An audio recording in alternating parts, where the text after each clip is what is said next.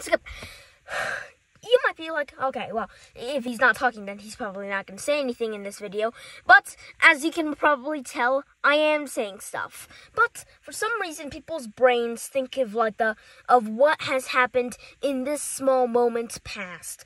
This is probably one of the reasons why flat earthers exist. Well, flat earthers say, well, I look at over there, and it doesn't seem that the earth is round. But if you look at it in a bigger scale, you will see that the earth is indeed round. So, people's short-term thinking is kind of limiting us. And in fact, this is one of the reasons why there isn't that much ingenuity now. Because now, social media, including what you're looking at right now, is shortening your attention spans, which means that you're even shorter-term thinking.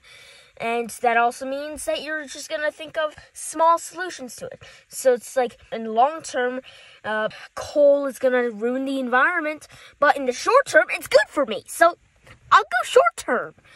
And sadly, that affects everybody. Some people who say no to this, but most just accept it as life. So we shouldn't stop accepting this as life, because this is bad for us. This is bad for the progression of humanity. In fact, this may be a cause of the maybe futuristic colonization of Earth by AI.